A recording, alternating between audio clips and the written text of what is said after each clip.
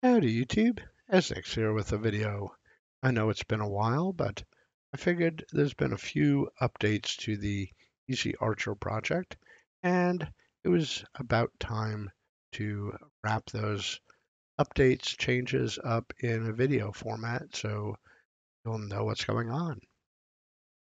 Ezarcher is my Arch Linux-based respin project, available in 5 desktops: Cinnamon, KDE Plasma, LXQt, Mate, and Xfce. We'll be taking a look at the Xfce desktop variant in the video here because Xfce released a once in every 2 to 3 year release. Their new desktop is version 4.20, up from 4.18. So we'll take a look at that. The February release of Ezarcher also includes the new LTS kernel 6.12.12. So the ISOs were uploaded, I believe, on the 7th of February 2025. I produced them on the 2nd, no, not the 2nd, on the 5th, I believe, and tested them for a few days in VirtualBox.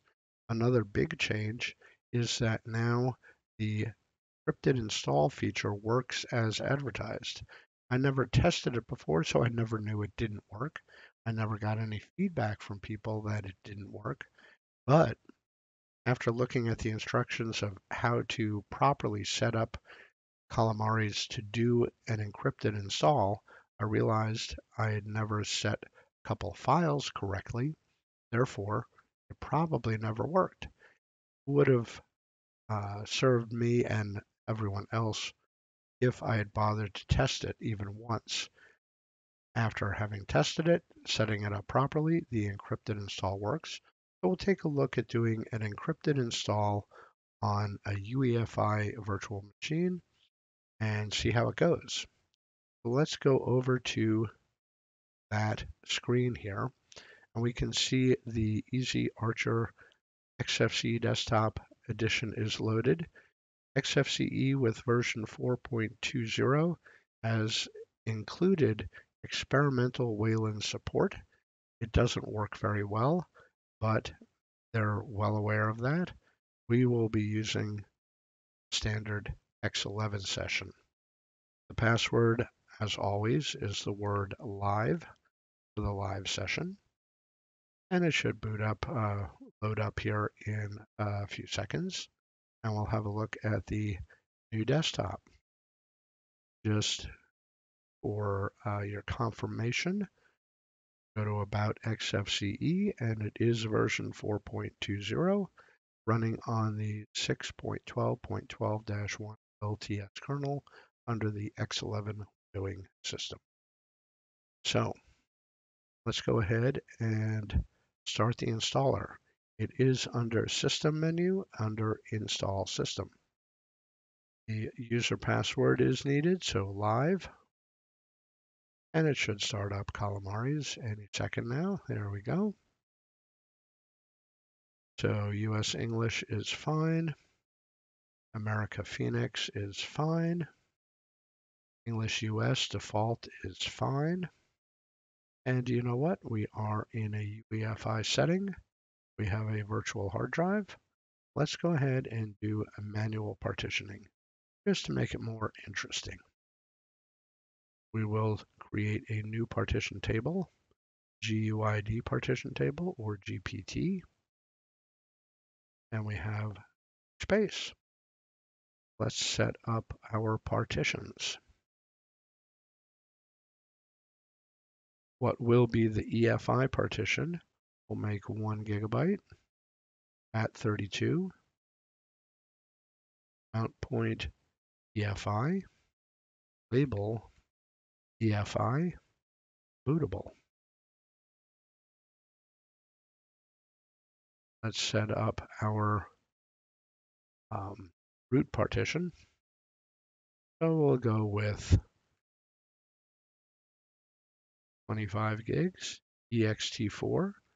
Let's go ahead and encrypt it and pick a password for the encryption. Keep it simple for me to remember. root, label root, and we might as well tick off the root flag. Let's go ahead and create some swap space here.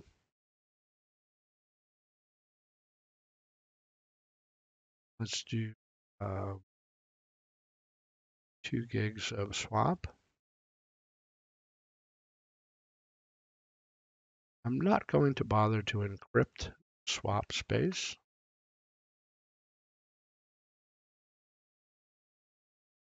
And let's set up a final partition for home.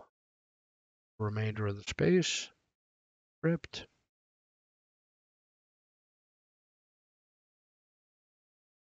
Mount point will be home. Label will be home. Okay. So we have a LUKS partition for the root, a LUKS partition for home. Swap is unencrypted, and the ESP partition is unencrypted.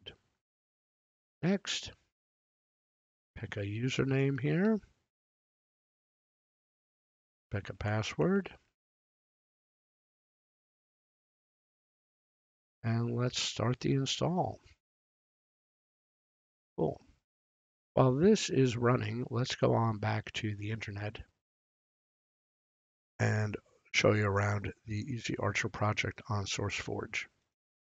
I do have new screenshots up here. The screenshots are of the LXQt desktop, so I'll have a look at those. Did I close it? I meant to click next. Here's the LXQt desktop, lightly themed, different icon set. The themes and the icon set are available on the ISO. This is not the default look of LXQt, but it can be made to be that way.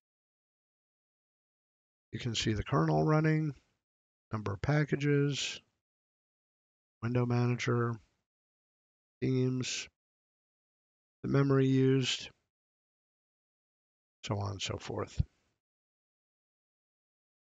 Calamares is at version 3.13. That is the latest release of Calamares as of the release of the Archer ISOs.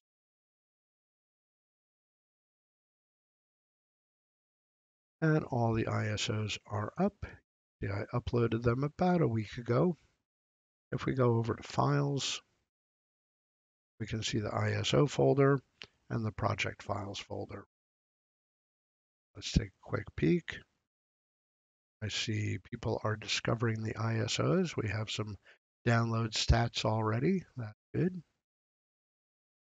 The project files are also subfoldated for them. You can download the templates to build your own ISOs. These configs, saying configs, my scripts, my package builds. 5 packages I include in Ezarcher that are not in the Arch repos. Calamares, of course. Ryzen is a AR helper. Downgrade is to help downgrade packages. And then I think 2 packages, MK init OpenSwap and CKB comp, 2 small programs or packages by Calamares for keyboard settings and unencrypting swap partitions, which incidentally we won't be using in this installation. So there you go. We also have my project up on archive.org. If you look for my username or the project, see the last 2 releases of Ezarcher, as well as my ESNIX Debian-based project. And all the files are here.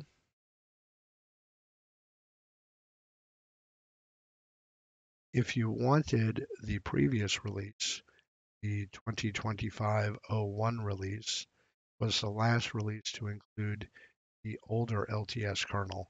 I'm leaving that up for the time being, just in case problems arise with the current build. I haven't seen any, and I've been testing it on hardware behind me as well as in virtual machines. I haven't encountered one bug yet with the installation and updating of the software. Take a quick peek back here. We can see we're more than halfway through the installation.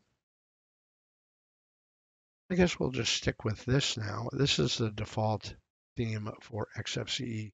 I ship all of my ISOs with the default desktop themes, layouts, icons, whatever, backgrounds. You can make those choices when you install and customize your own system. My philosophy is I prefer to ship totally default settings and allow the user to pick what they want. Okay, we're all done. Let's go ahead and reboot this thing. Well, we can shut it down completely, that's fine. Because we will remove the ISO image and boot directly off the installed system. Now we should be prompted for our password since we did install an encrypted root and home partition. It is attempting to decrypt, and here we are at the grub boot menu. So everything should work just fine. We'll take a look at the partition layout once we're in the live system.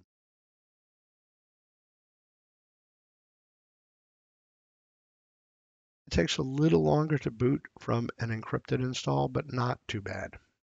I assume on hardware it will be even quicker. The virtual machine settings include 4 gigs of RAM and 4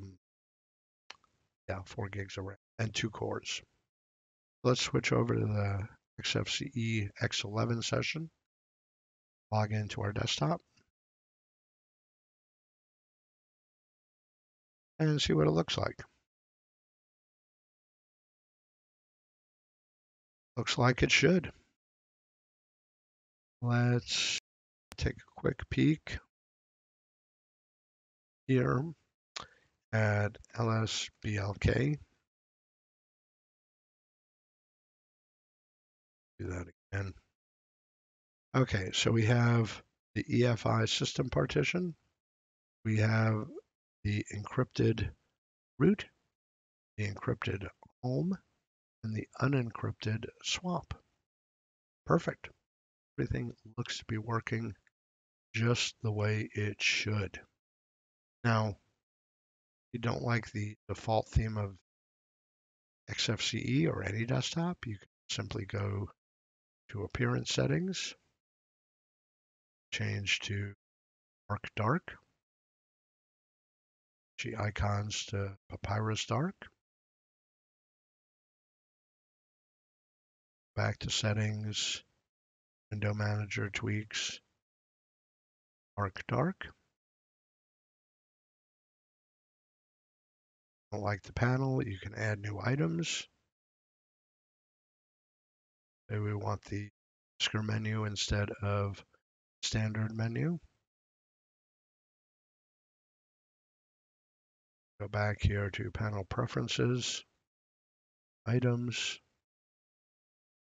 move the whisker menu in its proper place. Remove that. Edit the properties for the whisker menu.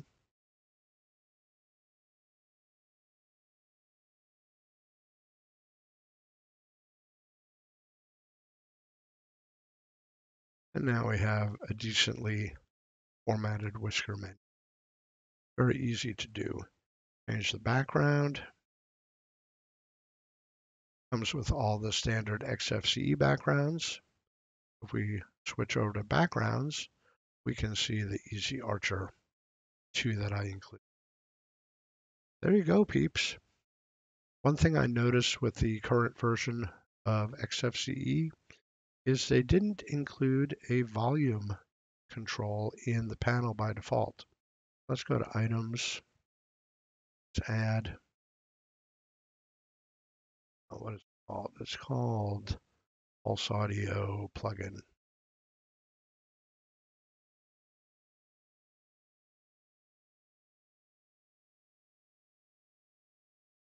Preferences. That where I'm used to it being perfect. There you go, folks. As always, you get the full documentation, install guides and scripts if you want manual install, all the package builds for the packages included in the ISO, not in the Arch repos, my own little scripts, the build templates for all of the other desktops. In docs, there are a couple of things I wanted to point out. A text file that shows you how to set up auto cache cleaning, a text file that shows you how to install Virt Manager properly, another text file that shows you how to set up a grub update hook, update your grub to reinstall grub when it updates, basically, how to set up a reflector Pacman hook, and a README, general, how to install Firefox latest if you want to do that. It's already installed, but there's a leftover from a while ago. And getting started with the Arch ISO program, which is the program used to build Arch-based ISOs. And that's it, folks. Hope you enjoyed this little tour and update of the Easy Archer project. Head on over to SourceForge Projects Easy Arch, download it, play around with it, see what you like. Take care. Have fun, stay safe, and you'll see me in another one, folks. Bye-bye.